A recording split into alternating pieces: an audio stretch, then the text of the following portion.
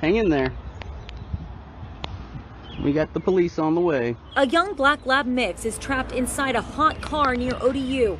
Jason Minson happened to be working in this area of Norfolk yesterday afternoon and immediately called police. The dog was obviously in severe distress and panting heavily, and we gave it a bottle of water. I called 911 and they said they were going to send animal control out. Animal control did show up, but Minson said it took more than 20 minutes. And in that time, the dog drank up 2 bottles of water. His owner still nowhere to be found. This dog's about to die.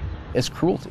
You know, leaving a living being in conditions that hot is just cruel.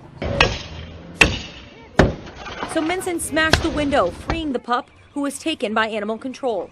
Minson has his own dog, a service dog named Rex, who is more than just his pet, but a part of his family. They depend on us to take care of them, just like a child would. And if you are going to be a dog owner, you have to follow this. You have to step up to this responsibility.